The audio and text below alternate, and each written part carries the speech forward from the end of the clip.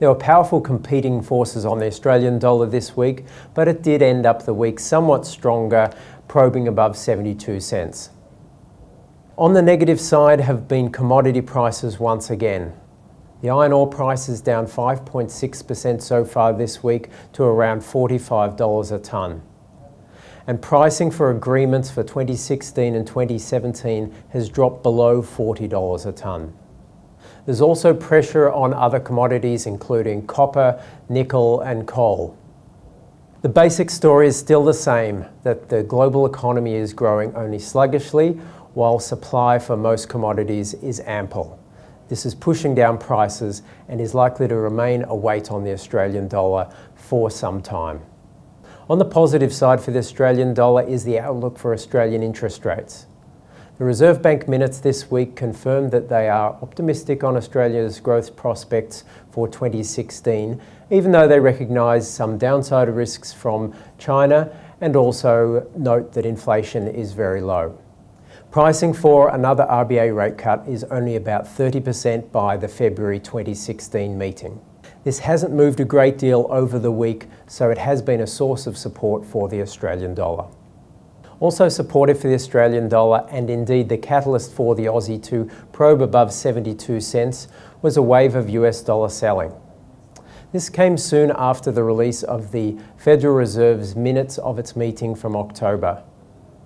The minutes made clear that the Fed is very seriously considering a rate hike at the December meeting. So obviously that's supportive for the US dollar.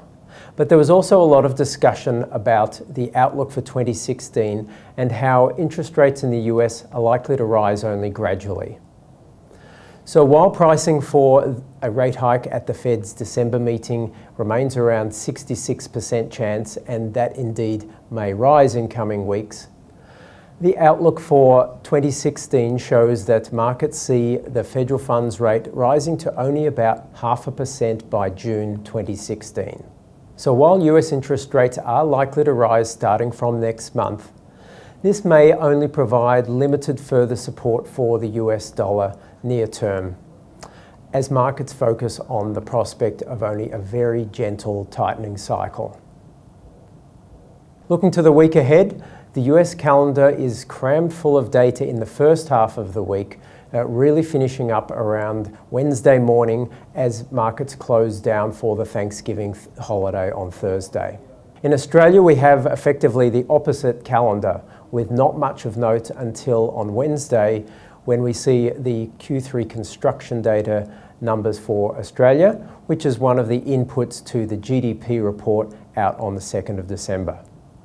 Also next week, on Thursday, we get the private capital expenditure survey, so what businesses invested in the third quarter and also what they're planning to invest over the financial year 2015-16.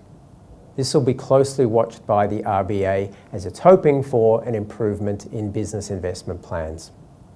All this is likely to leave the Australian dollar in familiar ranges in the week ahead. Support for the Aussie should come in around 70 cents given the outlook for the Reserve Bank cash rate.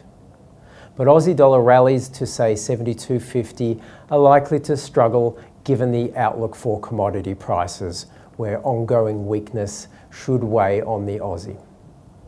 It's also likely that multi-week at least, the Aussie does head lower and finishes the year below 70 cents once we see the expected increase in US interest rates in December. We'll speak to you next week.